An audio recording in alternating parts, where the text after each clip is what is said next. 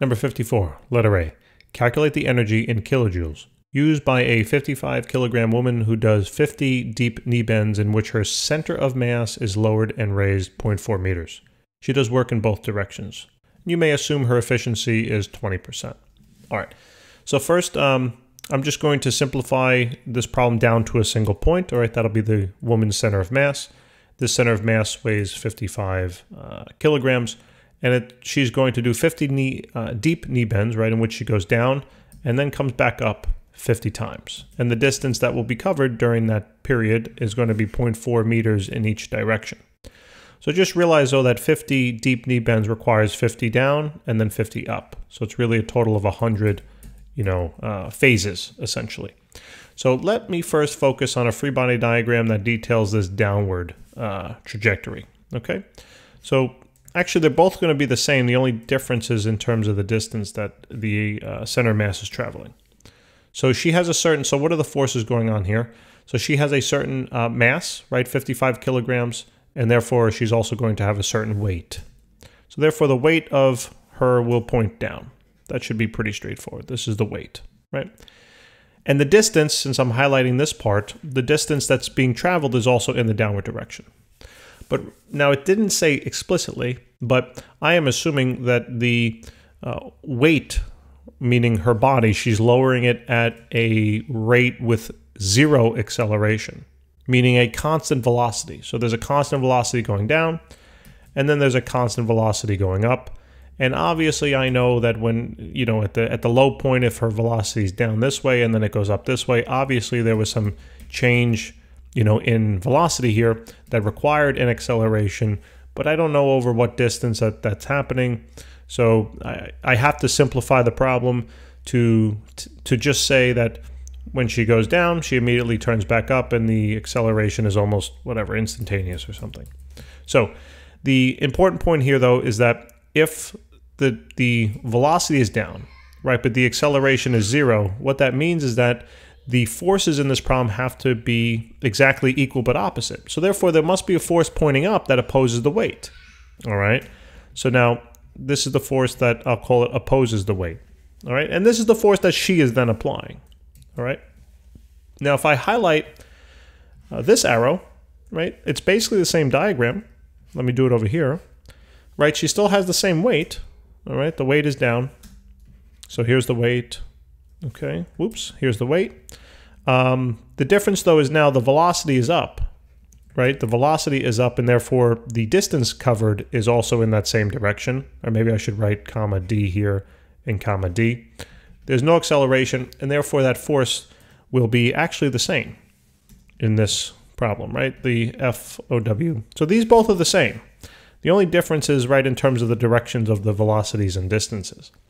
So now what I want to do is let me look at each case individually. So let me look at, I'll call this case 1, all right? And let me calculate what's going on there. So I have to find the work essentially being done, right? Because I have to find the energy that she is exerting here. And she's exerting that energy over a certain distance, right? And a force. So I'm thinking about using this equation on the right-hand side, right? So this says that the work done is equal to the force applied multiplied by the distance over which that force is applied, multiplied by the cosine of the angle between these two vectors. All right?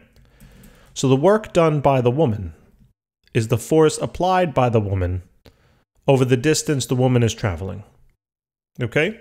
So let's detail this. So the force that the woman is applying in case 1 is in this upward direction, right? It's the force that opposes the weight. Okay, so let me write that in. So actually, actually one step, hold on one second, guys. So this FOW, right, if I know that there's zero acceleration, these forces must balance because the sum of the forces have to equal 0. So then FOW minus W is equal to 0, right? And therefore FOW is equal to W. All right, I just have to state that. So now I know that the force that the woman is applying to oppose her weight is exactly equal to her weight. Okay, so instead of writing FW here, I can write just her weight. Okay, and I'll put a little t down there for weight so we don't confuse it with this work. All right, and then the distance, right, the woman covers, great, multiplied by the cosine of the angle. So the work that she's doing here is going to be equal to her weight. So what's her weight? Her weight is her mass, 55 kilograms multiplied by 9.80. Now what's the distance that's being covered? Now focus over here. The distance that's being covered is actually in the negative direction, right? It's going down. And therefore it's 0.4 meters, but the value here is going to be it's going to be negative 0.4, right? So that's good. And then what's the cosine of the angle between the force that the woman applies and the distance that she covers? Well, look, right? The force that she's applying and the distance that's covered are opposite in direction. And therefore the angle there is 180 degrees. Now this should make sense because this negative will cancel with this negative, right? And therefore the work she's doing is positive here. All right, but I know sometimes a lot of us struggle with the signs and whatnot, but this should hopefully make it make a little more sense. So 55 times 9.8 times negative 0.4 times cosine of 180. And we get a positive 215.6, and we'll just say 216, okay? So this is 216 joules. Okay. Great. That was in case 1. Now guess what we're going to do? Case 2. All right, so let's talk about case 2. Same formula. I'm just going to jump right down to this step. Okay, so the work done by the woman is equal to her weight times the distance she's covering times the cosine of the angle between the force vector and the distance. So the work she's doing is equal to her weight, which is, actually, you know what? Let me just move this over slightly. You know what? I'm just going to leave it. Her weight, so 55 times 9.80 times then the distance. You know what? A lot of you know what's. Let me move this over a little bit. Sorry about that. So now times the distance that she's covering. So let's take a look at the picture. The distance now is in the positive y direction. So therefore this value over here, 0.4, is positive. So 0.4. And then times the cosine of the angle now between the distance and the force. Well, look, they're in the same direction. So therefore the cosine there is 0, right? Cosine is 0. So now the the work that she is performing. Too many W's. I say this all the time, but so 55 times 9.8 times 0.4. So this is, again, no surprise, 216 about, right? 216. And this is in terms of joules. So that's great. So now when I take these two results here and I add them together, right? When I add, now I have to, well, let me not, remember, I have to add these two results together. And this would give me then the energy of one full knee bend, down and up, okay? So let's just add this together. So actually, you know what? Probably what might be best is to take, I'm just trying to think, if I were to combine these formulas, yeah, so we'll get, if we add these two numbers together, obviously we're going to get 432. But if I extended this on out a little more, meaning in terms of sig figs, I would have got 231. So 431.